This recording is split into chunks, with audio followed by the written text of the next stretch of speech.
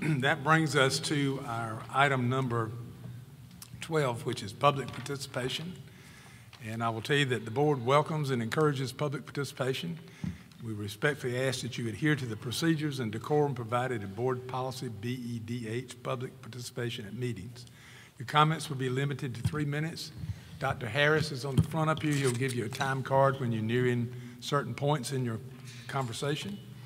And questions asked during public participation will be handled in accordance with Board Policy BEDH. And with that, we have 2 people that signed up for public participation. And the first one to speak will be Mr. Michael Whitehurst. Mr. Whitehurst. Hey, good evening. Big thumbs up on the lead P5. I love that. So tonight I wanted to talk about behavioral contracts. And you know, when I talk to teachers and I talk to coaches, administrative personnel, and I look at myself as a parent, one thing that I know is a couple things in the research I've done is, you know, a teacher, a principal, whatever, you know, I wish that we could pay these folks 6 figures and beyond, okay?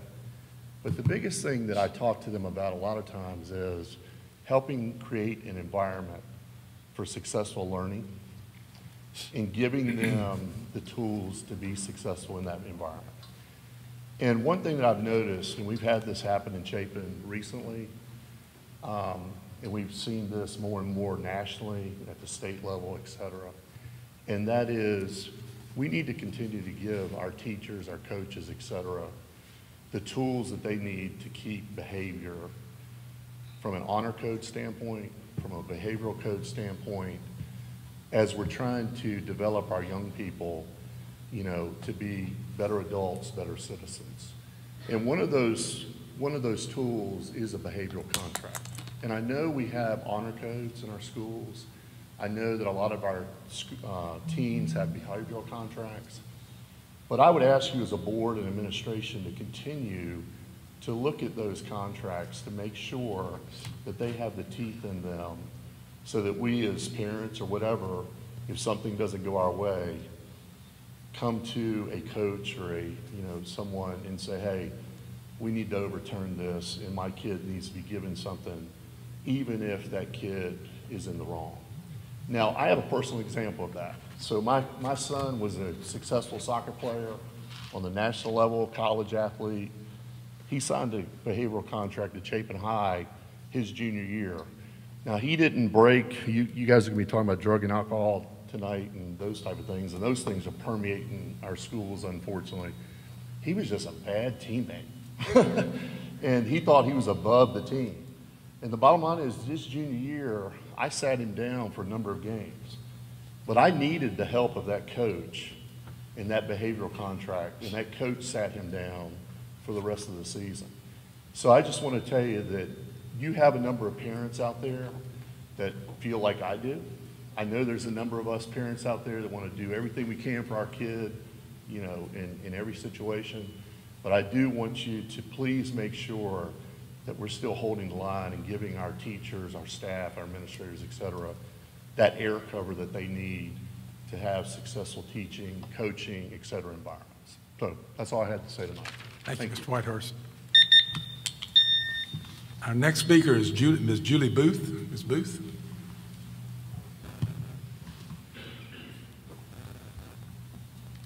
Dr. Melton and the Board of Trustees, rather than make a statement this evening, I would like to present you with a number of questions that the public has regarding recent developments during regular and special called board meetings. I understand it is your policy not to answer questions posed by the taxpayers in a public forum.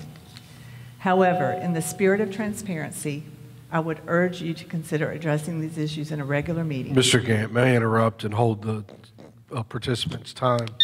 I just need to be clear if I heard you say that our policy is not to answer questions. During the public forum. I didn't hear what she said. I wanted to have that restated, please.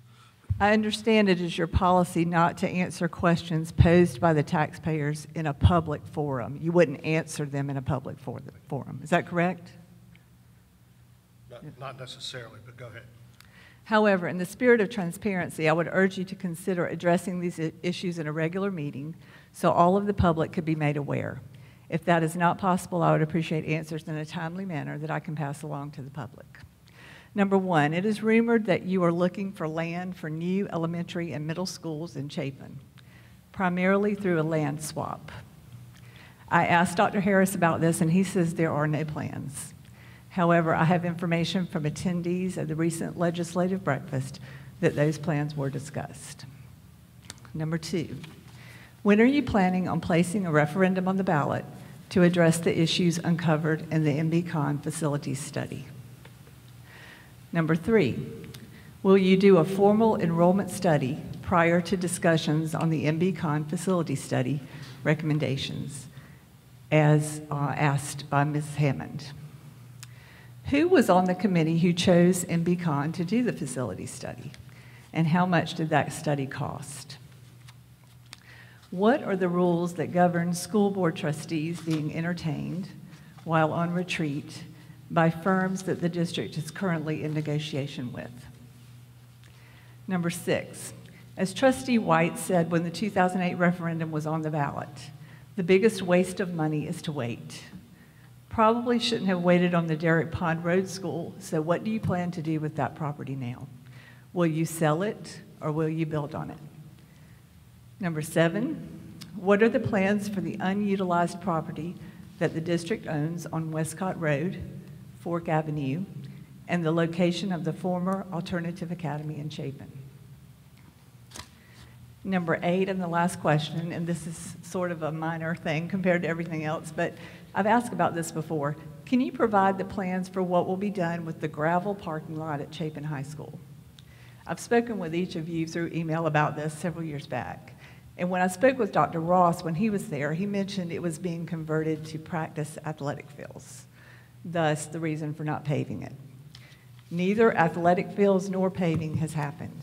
It is nothing but potholes and mud. Students who park there are required to pay the same parking fee as other students, but yet their parking lot is not maintained. Mr. Carlin has told me in the past that this gravel lot is not in the rotation for parking lot maintenance. And that concludes the questions. I'll give them. Thank you, Ms. Booth. And that concludes our public participation, and will take us to item number 13, which is action as required, as necessary or appropriate on matters discussed in executive session. We had